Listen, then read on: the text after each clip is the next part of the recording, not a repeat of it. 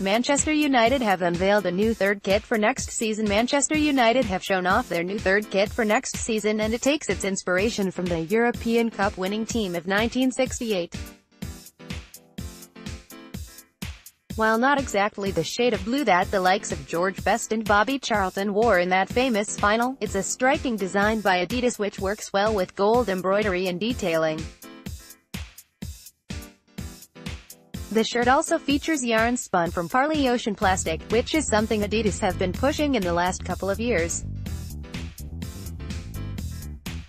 A video featuring Jesse Lingard wearing the new kit was released this morning, and it's available to order now. Last week we showed you what we believed to be the new United home kit, which controversially features a fair amount of black to complement black shorts. It's potentially the most significant design change to the famous red shirt since Nike controversially introduced the black chevron in 2009. United have worn black shorts in the past, but usually so as to avoid kit clashes. The away kit is understood to be pink, taking its inspiration from the old Manchester Evening News pink vinyl newspaper which used to be printed on Saturday nights featuring reports and scores from the day's sporting action.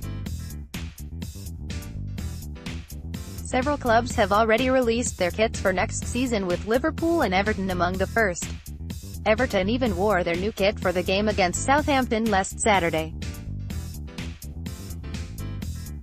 Clubs generally stagger the release of home, away and third kits during the summer months, and with pre-season games abroad coming up, there is a great potential shop window. Adidas returned as United's kit supplier in 2015, replacing Nike, who had their swoosh on the club's gear for 13 years.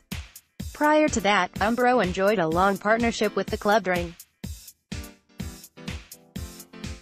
one of the most successful periods in the club's history. Want to read more football articles?